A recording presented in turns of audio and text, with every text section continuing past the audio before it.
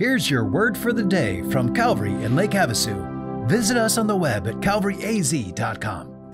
Good morning, Calvary. Pastor Chad here with your word for the day. Hey, there is a common false teaching that is prevalent, not just in America, but around the world, that says if I'm faithful and I believe God enough, God's going to bless me with health and comfort and prosperity. In other words, make you rich. And the truth is, following Jesus will bless you, but there are no promises of wealth, comfort, or health. In fact, Jesus promises just the opposite.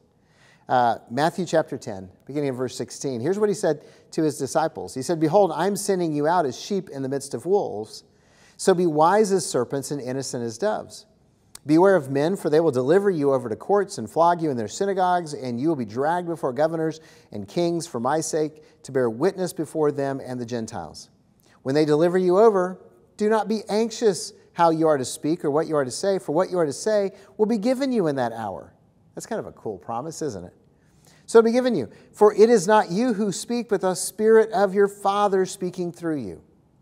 Brother will deliver brother over to death, and father his child, and children will rise against parents and have them put to death. And you will be hated by all for my name's sake.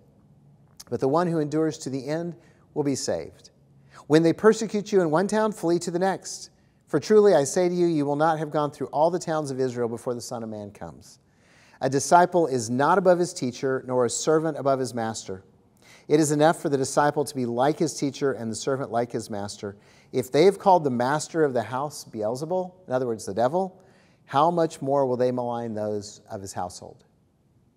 Wow. It doesn't sound comfortable. It doesn't sound prosperous. It definitely doesn't sound like, all we get is an easy, cushy life because we love Jesus enough. But Jesus says, don't worry. Don't be surprised when this happens, and don't worry. I love this. And he says, don't worry, because the Holy Spirit is in you, and you won't blaspheme me, you won't deny me because you want to save your neck. I'm going to speak through you, and the Spirit's going to declare Jesus is Lord, and so you don't have to be afraid, which I think is a great promise, because most of us would be terrified of facing this kind of stuff. And look, Jesus says, don't be surprised when your biblical faith is attacked. Right now in America, more and more, the biblical beliefs are coming under attack. They're trying to marginalize us. They're trying to say we're crazy people, we're dangerous people, we're dangerous to our own children, we're dangerous to the communities. Look, if that bothers you, which it does bother me too, Jesus says, don't worry. They said worse things about me than they're saying about you. You're my disciple. You're one of me. Guess what? You're going to get to suffer as well. And I know that doesn't sit well with all of us in our cushy American lives where we haven't really endured persecution in the name of Jesus for hundreds of years.